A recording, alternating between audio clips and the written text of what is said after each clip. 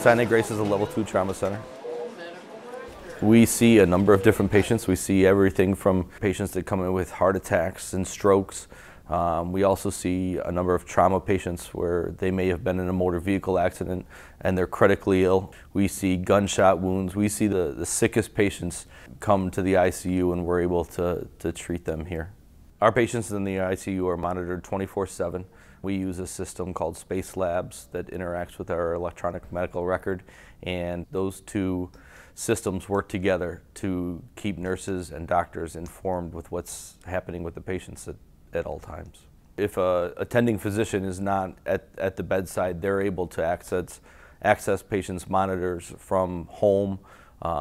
If they're at another part of the hospital and it's quicker for them to pull it up there, they're able to access that information from a number of different sources and see exactly what's happening with patients through our technology at any time. We monitor a number of different things on patients, including basic vital signs like heart rate, respiratory rate, their pulse oximetry, their blood pressure. We monitor all those things 24/7. Monitoring those numbers tells us exactly what's happening with the patient and allows us to make decisions based upon those facts for each patient. I love being an ICU nurse here at Sinai-Grace. It's a tremendous opportunity to serve your patients, especially patients that we see in the ICU that are in need of intense nursing care. And it's great to see them come in being so sick.